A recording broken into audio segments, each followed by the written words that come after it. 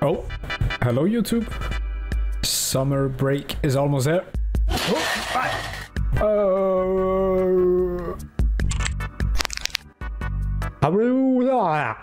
Hello again. Long time no see. I have seen your suggestions. And today we will find the view matrix. Pickle? So the view matrix, simplified, is a 4x4 set of values that correspond to the camera's orientation and position in the game. We can use this matrix to create ESP and Wallhacks in the future. So finding it is the first step. In this video, I will show you one very simple way that works for many FPS games that I think you will like.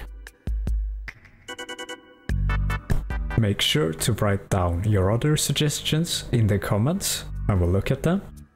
Leave a like. You can join the Discord. Have some fun there. Now, don't be a douche. Do not use cheats for unfair advantages. Do not use it in multiplayer. You will get banned. Just don't do it. Now enjoy this tutorial. Alright, let's find that view matrix. So, you will need an FPS game, first-person shooter game, and my pick is Call of Duty WAW. You're free to choose whatever game you want.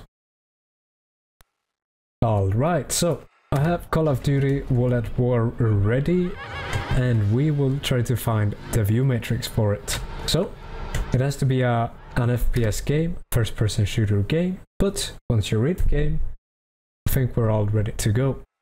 You will open up Swedz. If you don't have that installed, then I do have a tutorial that lets you install it without any bloatware. So just complete that, have Swedz ready, and attach it to the game. You will check change the value type to float.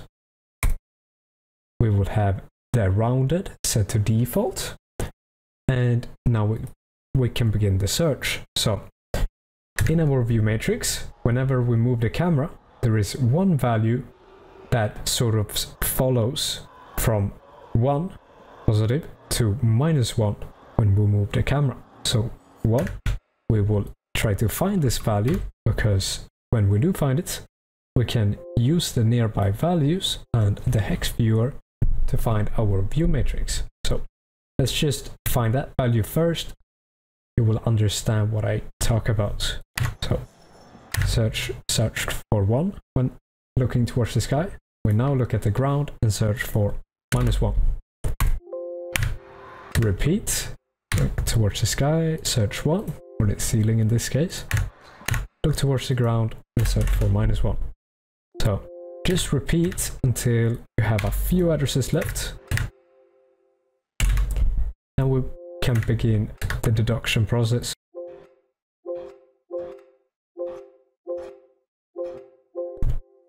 Alright, so from the last 2 scans, there wasn't any less addresses. Filter out and so on. So we will begin our sort of investigation now. We will go from the top with these green addresses and then move downwards as we go. Hopefully we don't need to go that far to find our view matrix, but let's begin. So you will hold Control, then hit B to open the memory viewer.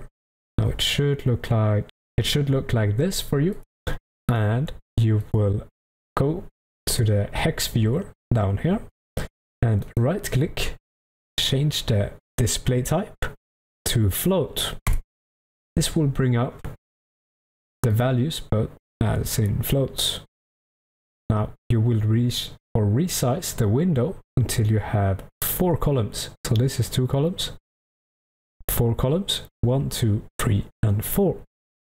The reason for using 4 columns is because our view matrix is 4 columns and 4 rows. So if we do find our view matrix, we can align it here to sort of confirm or deny if it fits our target. So, or we have the nearby values ready. We can now move the camera to see if there's anything that looks like a view matrix. So something happens here in the beginning.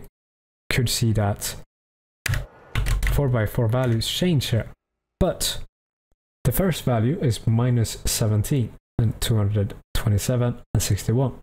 These look like position coordinates, and I don't think it will match our wall-to-screen calculation. So I will skip this first matrix just because it doesn't fit our logic.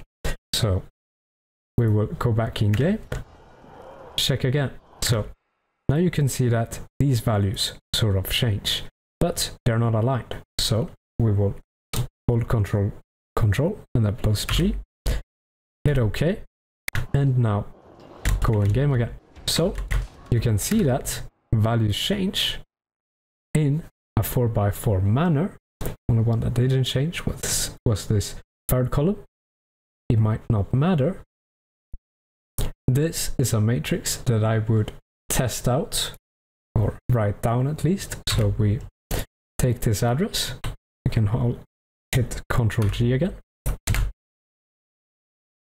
open up the notepad, and then write down. So you save it for later. So you would go like this and investigate the other values. So these ones are of the same, but you can go further if you want to. Now, I do have an application to test my view matrix. We will take our address, then copy paste it. Now, you can see one red circle in the middle. In my application, it says that means that this is the column major, but it doesn't change, so it's not that one. However, we can see that one dot is on the ground.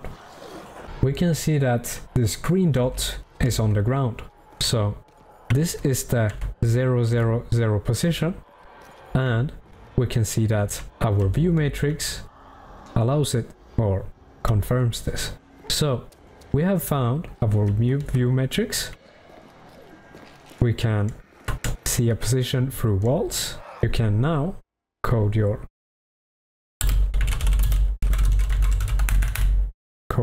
wall hack or ESP, whatever you want, because you have your view matrix address.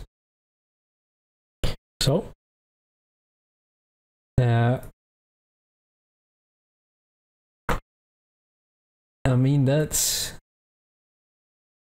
sort of it. So let me know if you want me to do a tutorial on this view matrix tester program that I have, because it's really convenient to have something to just confirm whether you think it's a view matrix or not. This method does not work in all cases. Thank you for watching, and I'll see you in the next tutorial.